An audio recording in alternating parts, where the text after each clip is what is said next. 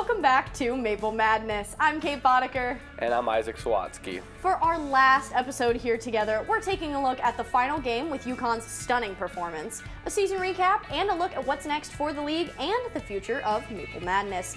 So Isaac, obviously the last game has been played. What were your thoughts on how everything went and how they finished out this historic tournament?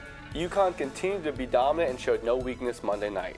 The game was close for the first 10 minutes, but after that, it was rather uneventful. The combination of San Diego State's archaic offense, UConn's top 20 defense, and top 5 offense led to Huskies' domination. UConn now has 5 total national championships and 4 in the last 20 years. Here are a couple stats to point out just how dominant UConn was this past tournament. First, they won every single game in the tournament by at least 13 points. That's 6 games if you're counting.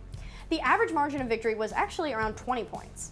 This trend was also apparent in the regular season, where the Huskies won all of their non-conference games by double digits. Well, I know for me, a 16 seed beating a 1 seed for only the second time ever was a pretty big deal. So what were some of your biggest moments from the tournament this year? Yeah, I will start with what I believe were some of the instant classics from this year's tournament. As mentioned previously, UCLA versus Gonzaga was awesome. And then the Final Four, FAU versus San Diego State, was a great game. In the early rounds, I really liked TCU versus Arizona State. Some other memorable moments were Jerome Tang and the Kansas State Wildcats on and off the court.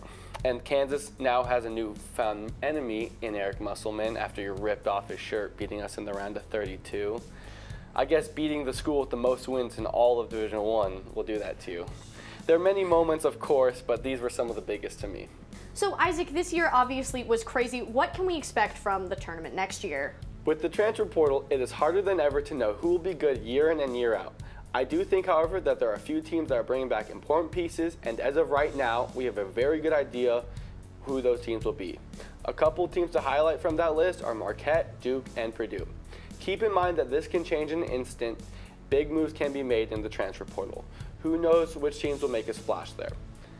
Let me close with this. As you know by now, Kate, I like Kansas.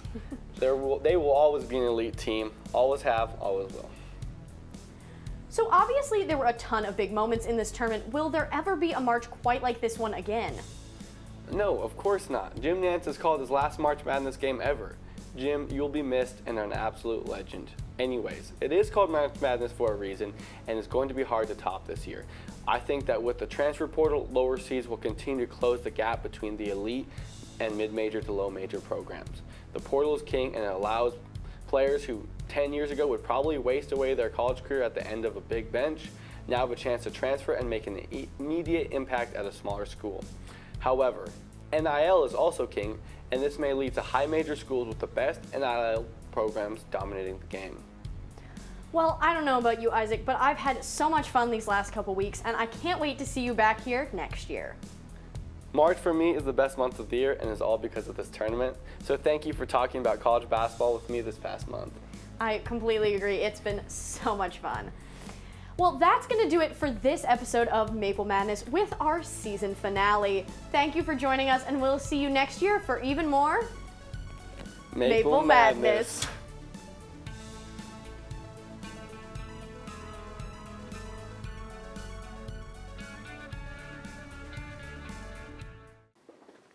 Why do we have 4 on right now? Kate was standing on this the entire time. The Bullying. entire time. Except Bullying. episode 1. Except episode 1. Entire time. Bullying.